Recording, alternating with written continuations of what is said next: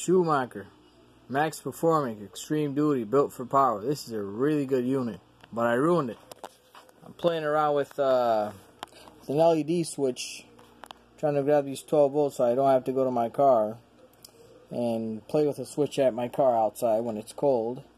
And by accident I shorted my wiring to that ground, or positive, or whatever. I was playing around with that switch. That switch short-circuited my my Schumacher 12 volt port for the cigarette lighter, right? So I open it up. Has some T15s around here. We got 1, 2, 3, 4, and these guys. Remove these bolts out just to take out this battery. See here, it's just a battery, normal battery. All you have to look for is 12 volt, 12 amp hour, 20 hour. You know, it doesn't have to be OEM Schumacher. All you have to do is just find a nice unit like this, and just remove and replace it. As for this will be tricky. Maybe it has to be Schumacher just because of this. Maybe not. Who knows?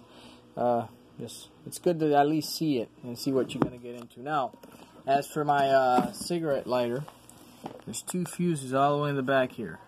Right there. Took one out.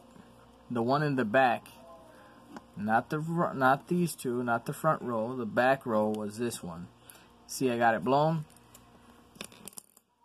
Here's the other one that's okay. So I'll just be replacing the one in the back, putting this one back later, and hopefully once I got everything hooked up, it'll be working again.